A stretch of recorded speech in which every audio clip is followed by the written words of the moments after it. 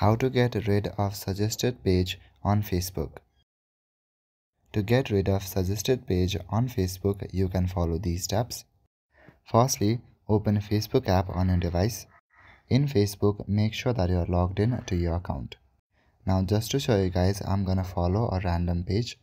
You can just type in the niche that you want to follow. Then from the top panel, go to the groups option.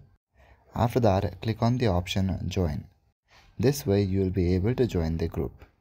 After you have joined them, then you will see their post on your FYP.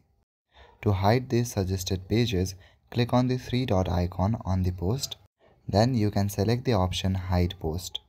Or if the post is from a specific person and you don't want to see post from that person, then you can click on hide all from that person. You can also hide page suggestion. For that, tap on the three-line icon at the top right corner. Then go to your settings.